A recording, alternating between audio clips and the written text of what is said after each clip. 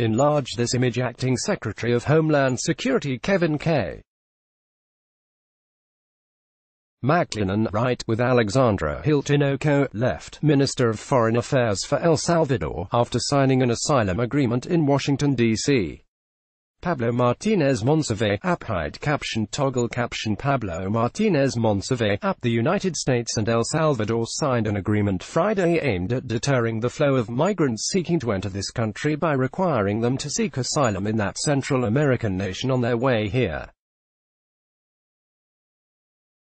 In a signing ceremony in Washington, D.C., Kevin McAleenan, the acting Secretary of the Department of Homeland Security, and Alexandra Hill Tinoco, El Salvador's Foreign Minister, inked a cooperative asylum agreement.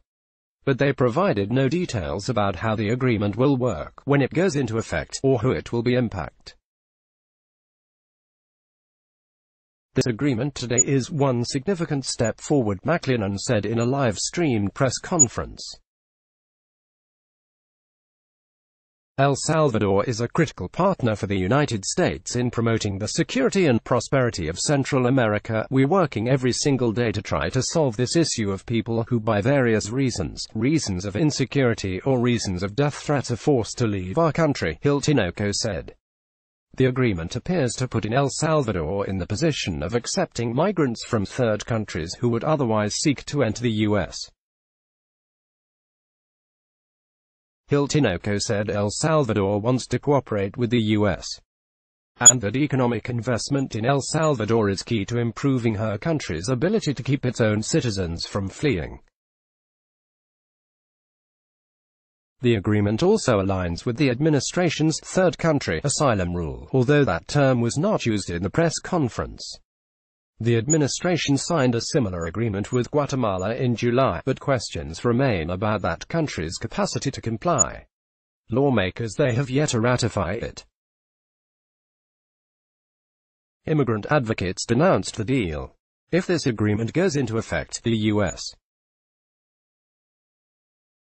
will be forcing the most vulnerable communities to seek safety in a country that is not equipped to protect its own citizens or provide economic opportunity, said Oscar Chacon, Executive Director of Alianza Americas, a network of immigrant-led organizations.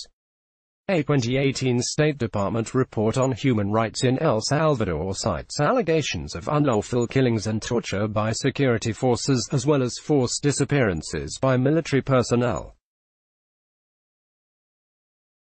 The report describes a lack of government respect for judicial independence, and widespread government corruption. Impunity persisted despite government steps to dismiss and prosecute some in the security forces, executive branch, and justice system who committed abuses, the report added.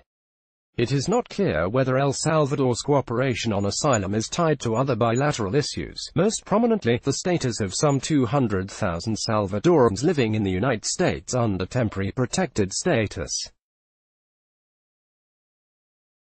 The administration sought to end that program for Salvadorans and citizens of 3 other countries, but a federal judge has intervened. The temporary protections are due to end in January 2020. Let's block ads. Why?